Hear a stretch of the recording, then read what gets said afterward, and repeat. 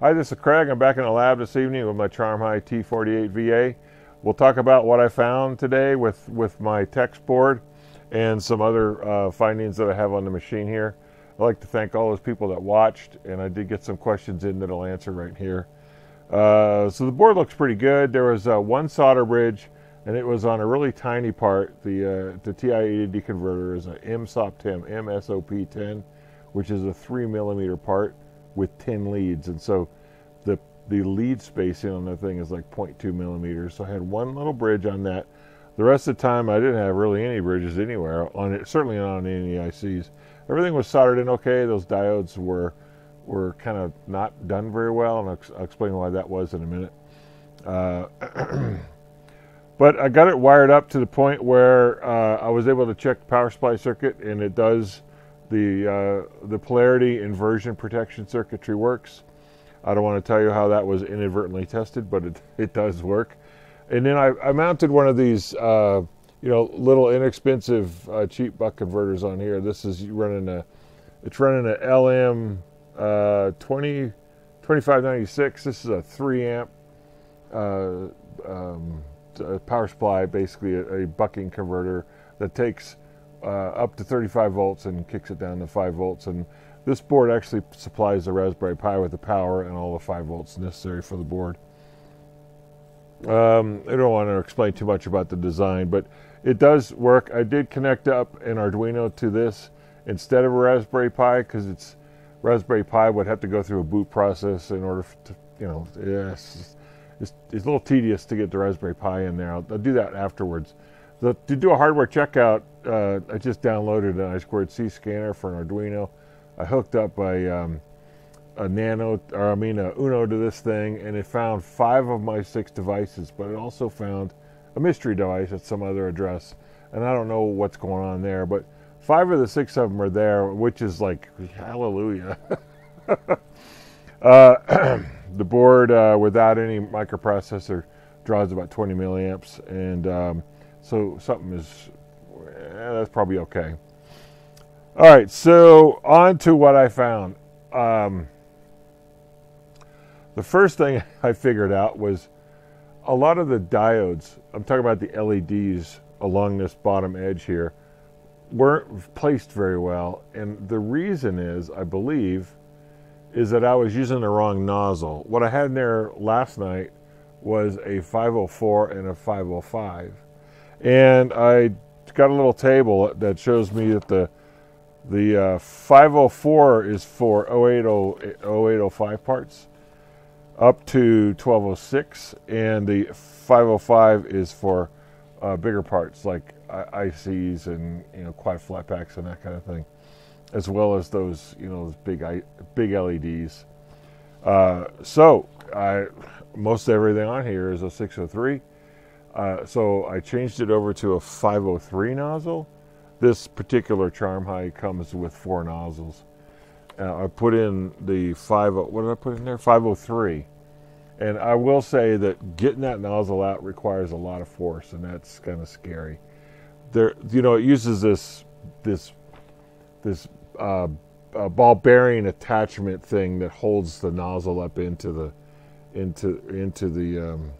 adapter that goes on the stepper motor, and those ball bearings are held in by a little rubber.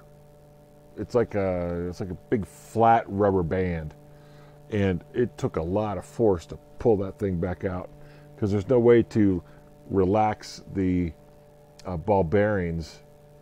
They just have to naturally pull out that rubber band, and it's not good. It should have a retaining ring that lets you pull it up and pull it out. So that's that was a little surprising how hard that was to get out. So those are those 2 things there. What I found out, okay, so the 2 questions I got one from Darian that says, should he get a VB, which is one that has the additional 29 feeders on this end? So this, that's really a question up to what your workflow is and what the complexity of the board you're using is. So because I'm using, I don't know, I got, well, you can see what my density is. One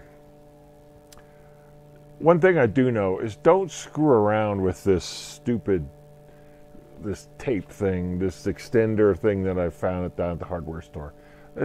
It's just a pain in the butt. They come off when you least expect it. It's ugly. Go ahead and buy the real thing. I think they come in a box of 500. I know that's a lot. That'll last you for the rest of your life. But just grab some of those instead of doing this monkey business that I'm using. Or eat up the parts. You know, you're doing assembly. There's gonna be a certain cost to it, certain overhead. And so if you know the little parts, the passives and stuff, you don't care.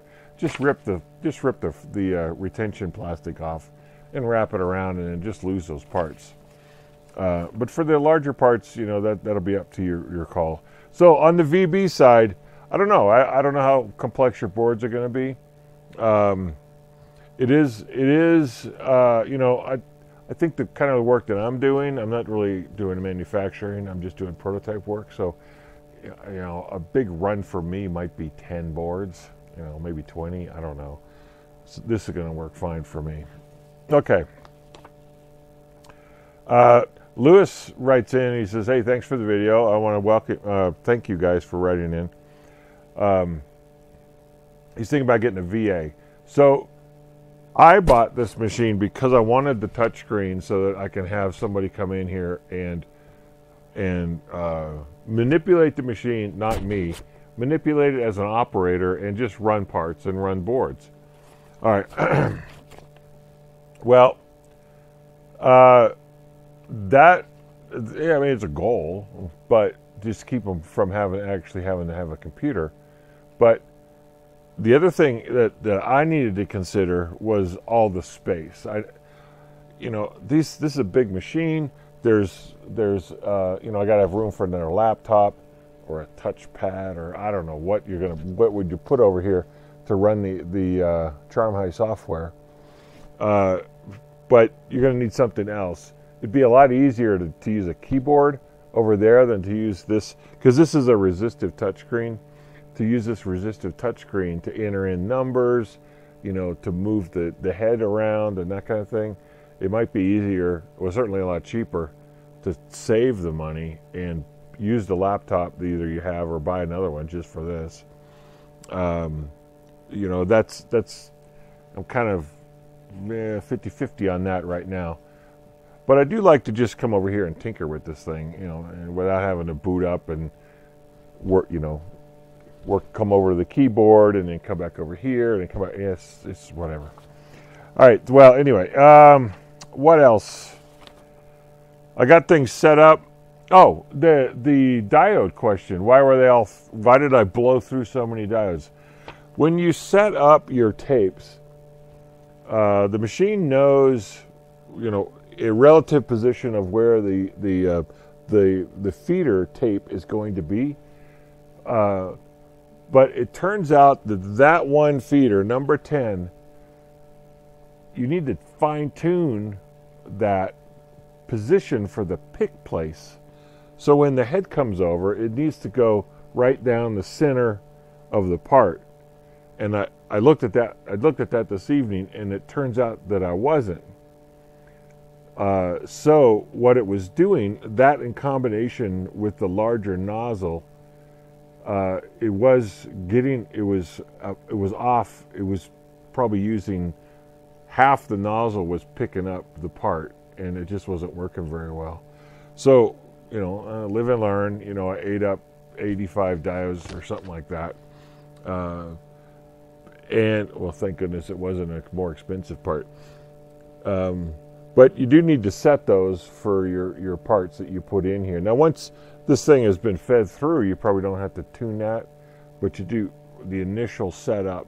You really should tune the new tapes that you put in and make sure that the pick location is good. And then you have to do that after you verify that the pull pin is in the right position as well. So you come over in the calibrate menu, not in the calibrate menu, in the what is it, the diagnostic menu, and check the pull position for each one, and get the tape in the right position so it's going to pull. And then you don't set the position on the diagnostic screen. You have to, I think you have to do that over in the job file itself. So that's kind of what I found. So it's late here and I'm really exhausted. I really was wanting to run another board or even 2 boards this evening. But I just can't do it. I don't have any energy, and if I stay up late, which I can, I will end up getting my well, it won't be good because I'll get a cold and then I can't have that. So I'm going to go home, rest up. I did set up the extra machine here. What I did find with this when I checked my stuff out was the diodes that I was putting in there were not even the right size. They were too big. There are kickback, or what do they call it? Well, whatever. These mechanical relays. I have a flyback diode or a kickback. What do you call that thing? I don't know. Whatever. You have a diode in there to handle the current when you open up the MOSFET that controls that inductor basically. And I was using the wrong size, and then it wasn't even fitting on the pads. So I fixed that this evening. I'm going to run more diodes this evening. I pulled those out, or tomorrow, next board run, I'm going to pull those out and fix that as well. So my next run will be pretty good, but just, you know, whoa, don't want to drop that. The last night's run, I'm really happy with the fact that I got 6 devices to answer on I2C without even having to do any debugging is awesome. That's pretty rare, but you know, it's good. It's good. So we're running another board in the next couple of days. We're actually going to run 2, and I want to get these shipped out almost immediately because we have to write the software in order to control lights on the plane. All right. Well, thanks for watching. Keep your comments coming. I'll see if I can address those as I need to. Okay. Have a good evening.